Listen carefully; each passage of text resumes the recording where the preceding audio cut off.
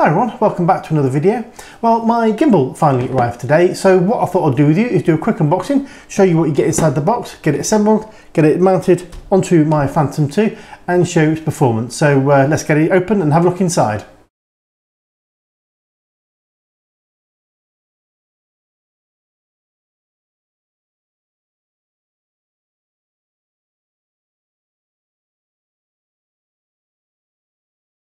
Okay, so this should be a fairly simple process. Now the first thing to do is make sure you know which way this aligns onto the base of the Phantom. So in this case we've got the K is at the back, and what we need to do is you've got 4 of these pins, but the instructions say you only need to use 2. So they pop through diagonally, and then we have to secure that dampening plate to the actual Phantom 2 itself. I've had a quick play. One thing I did notice, and I'm going to change it slightly, you actually get four of these pins, and what they do is 2 of them sort of go through there and one on the other side. And what I did notice was once that was installed, basically this, depending on which side you've got one on the back, it was catching on this. So as it comes through, I'll just show you quickly. Oops. When you've got that pin through installed, that will come round and it will catch and stop it from moving. So what I've done is I'm actually going to not bother and just put probably just a tie wrap, just because obviously you know you don't want that popping off if you have a bit of a hard landing or whatever. So I'm actually going to put a bit of tie. I'm not going to do it up tight, but just enough so that obviously it does secure it, because that through there and it catch. Plus these are a one-time only deal and they are a pain to get off, to be honest with you. I've just spent the last 10 minutes trying to get the 2 of them off. I didn't break them because you only get 4, but so I'm actually not going to bother when I put them back on again. Anyway, let's get this all set up. First things first, I'm going to take 2 small tie wraps.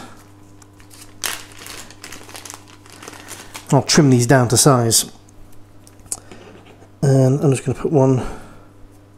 Just going to put them through, sort of like that for the minute.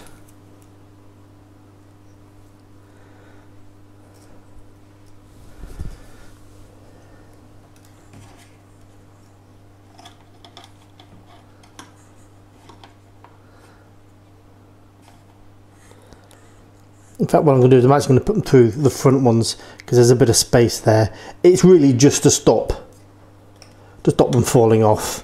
Because obviously you don't want to come down, have a bit of a hard landing or something, or mid-flight you don't want to suddenly find your gimbal sort of hanging off. So that's really all what they're for. Right, let's go ahead and secure the dampening plate down. I'm going to make sure they're tight, but don't obviously over tighten them. Right, next stage, let's get the gimbal on.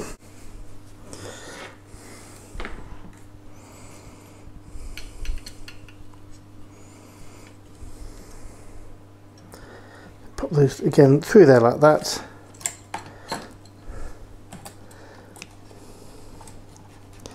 And then we can force these rubber mounts through.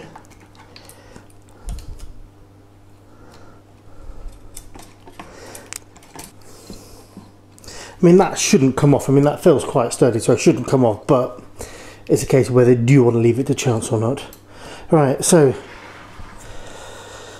connect this ribbon cable at the back. So if this ribbon cable plugs into the back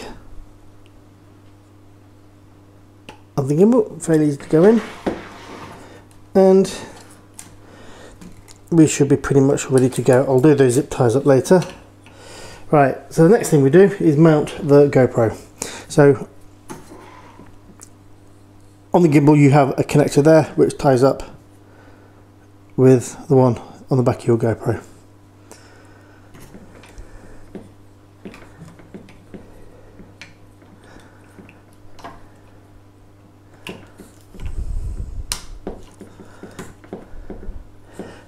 And then finally you've got that bracket, and what this does is just go over the front of the GoPro, screws into position, and essentially just stops your GoPro from popping out mid-flight. I can see that being a bit of a pain, sort of constantly having to take that in and out, but oops, I suppose that's better than having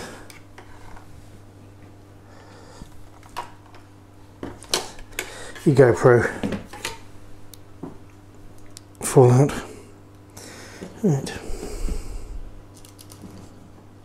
Right, there we go.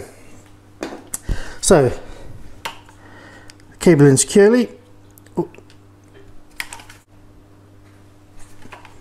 Right, that's everything in securely. And now essentially the GoPro can move securely. So let's get this powered up and have a play.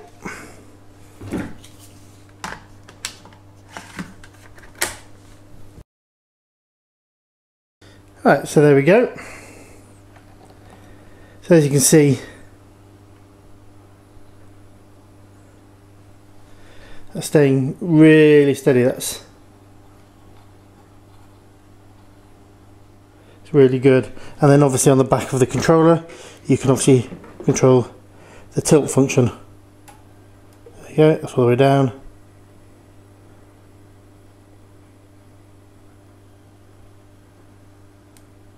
And then allows you to a bit of control over that.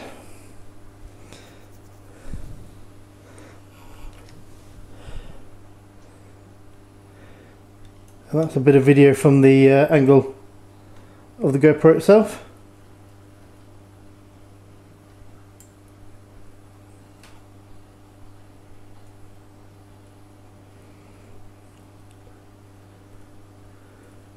Quite happy with that.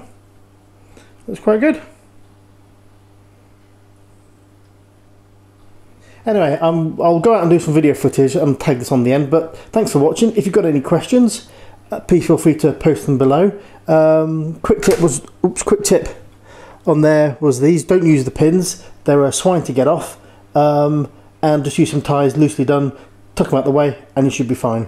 So again, thanks for watching, and I'll see you all in the next video.